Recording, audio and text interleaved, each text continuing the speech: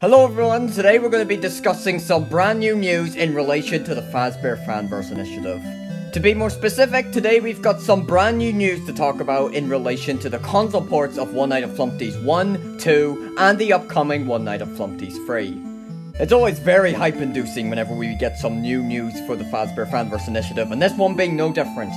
Back when Scott Coughlin first announced the Fazbear Fanverse Initiative, one of the titles that I was most excited for was definitely One Night at Flumpty'S 3, but at this point, I'm not really sure which I'm most excited for anymore. I'm certainly extremely excited for all 5 of the projects, but I'll do a quick rundown of my top 3 most excited for. The game that I'm most excited for is definitely FNAF Plus, for sure. I love the character designs for FNAF Plus. I love the trailers for FNAF Plus very much. It's marketed in a very good way, especially the newest trailer, Breaking and Entering. It also looks like it's going to be genuinely creepy as well, which is very good, and it's going to be really good to re-experience that original FNAF 1 feeling in a totally different way. In second place would be One Night at Flumpty'S. One Night at Flumpty'S is by far one of my favourite FNAF fan games of all time, and I'm so glad that it made it into the fanverse. The art style and animation are amazing, and the characters are very goofy and likeable. The game's very simple, yet very addictive as well. I constantly find myself coming back to beat the 2 single nights that each game has to offer. And finally, my number 3 pick would go to Pop Goes Evergreen. Again, I really like the way that Pop Goes Evergreen is being teased, you know, through Pop Goes Arcade and also through the Doggo Charlie streams. I really like that. The brand new character redesigns for Pop Goes Evergreen looks really good as well, and of course I also really like the Pop Goes cast. Anyhow, let's get on to the actual news topic of this video, alright? So, basically what happened earlier is that Clickteam released on their channel footage of the main menu for the One Night at Flumpty'S console port / egg collection. So allow me to go onto YouTube and show you what it looks like. So if you're gonna go on over to Clickteam's official YouTube channel, would you check this out? The egg collection menu footage, of course being for One Night at Flumpty'S. This is for the console ports, and this is really exciting. When I saw this, very cool. So we get some footage of what the menu screen is going to look like for all 3 of the games. It actually did show a little bit of Flumpty'S 3, which is really exciting. It was really, it was just flicking through Flumpty'S 1 and 2 at first, and the anticipation was high. So let's take a look at it. I've already watched through this, but I'm going to show it to you in case you haven't seen it. So there's the Fazbear Fanverse logo, and look at this. You got a sick remix going on here.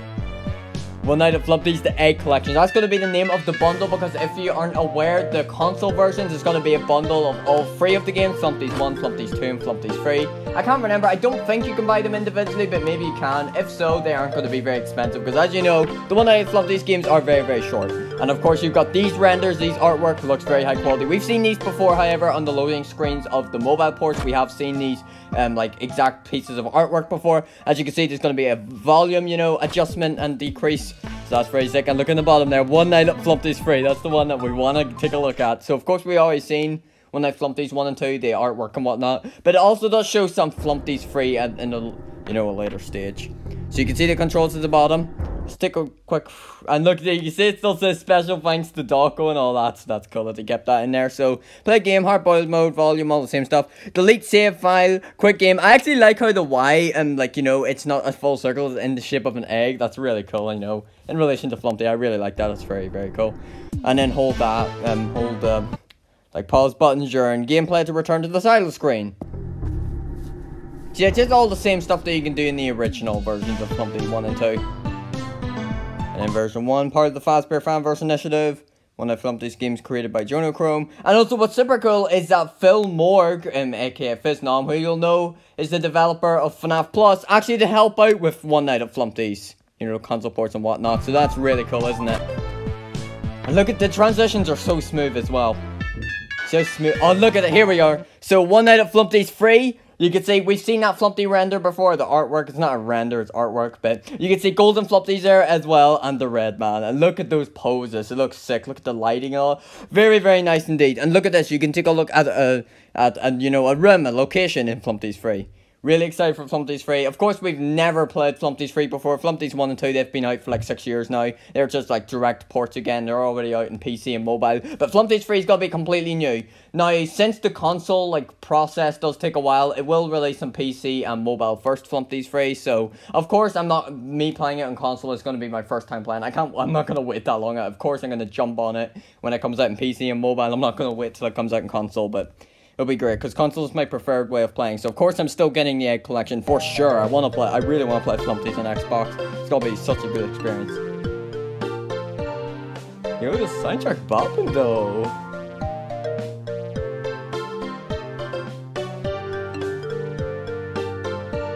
And of course you can see play, volume, and back. So yeah, that's pretty much all there is to it. But yeah, it looks super cool indeed. I love the transitions actually. The transitions like flipping between and then here's just a Clickteam thing at the end. So that's really nice. That's some really good news. It's good that the progress is being made, and I'm pretty sure it's probably basically finished at this point. Flumpty'S 3 has been finished for a while now. It's just a matter of waiting on these ports to come out. And yeah, we know Flumpty'S is going to be the first, you know, one to come out. It's also the only game that's out in mobile so far. Flumpty'S 1 and 2 is the only one that's made it to mobile thus far. And they've been out for almost a year now. So of course we know that Flumpty'S is going to be the first one completed of the 5 titles in the Fanverse. And yeah, hopefully it's going to be drawing very, very soon. Because if you go and click Team's channel, where was that again? Yeah, here we go.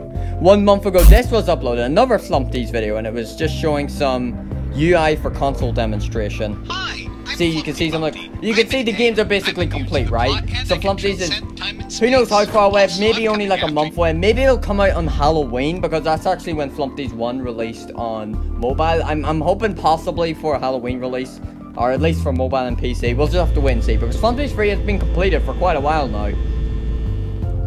See, that's super cool. So that's basically all there is to it. Oh, and in other news, I'm just going to throw it in the end here. Curse of Dreadbear has released on Nintendo Switch. That's really awesome for all of the FNAF HW Switch players. Of course, I've had Curse of Dreadbear on the PlayStation 4 since 2019.